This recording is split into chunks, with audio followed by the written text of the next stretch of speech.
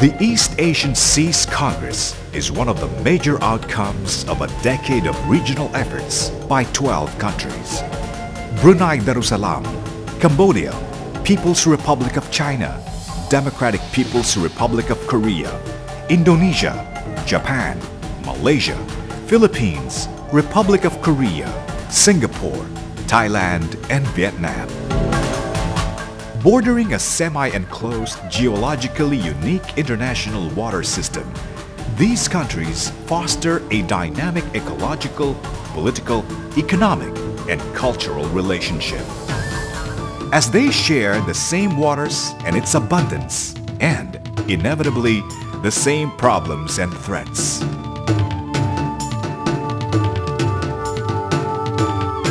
Over the years, these countries have been working together to address transboundary issues by forging an alliance pegged on multi-level, intergovernmental, and interagency cooperation.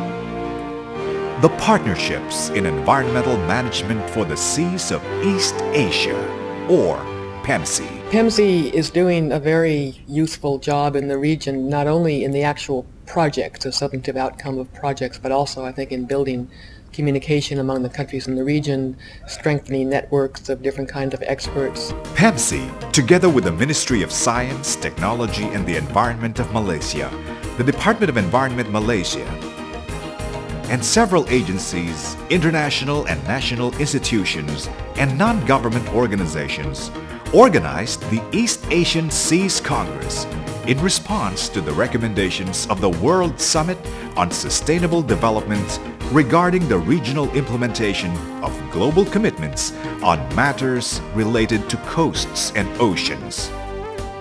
The Congress held in Putrajaya, Malaysia from the 8th to the 12th of December 2003 featured two main components: the Ministerial Forum on the Sustainable Development of the Seas of East Asia and the International Conference on the Sustainable Development of the Seas of East Asia, towards a new era of regional collaboration and partnerships.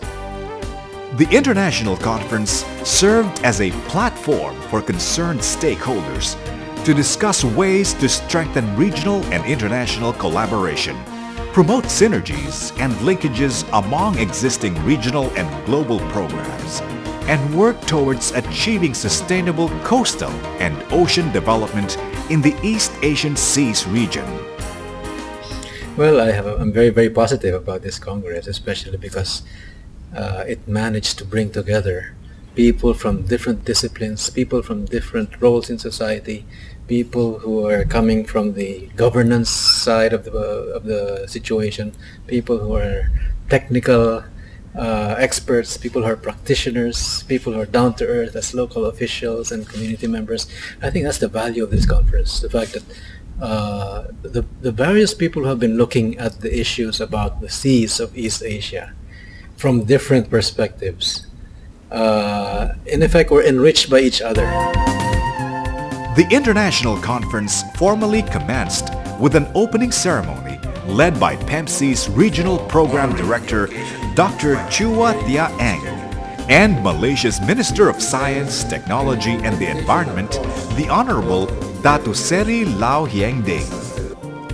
Providing valuable insights during the opening plenary were distinguished keynote speakers such as the former President of the Republic of the Philippines, Fidel Ramos, the Senior Technical Advisor for the Environment Department of the World Bank, Dr. Stephen Lintner, and the Chairman of the Environmental Quality Council of Malaysia, Dato Kok Wee Kiat. The International Conference focused on two major themes. Theme A, a review of international and national efforts towards addressing the main sectoral concerns regarding the seas of East Asia, provided workshops that focused on specific issues such as maritime transport.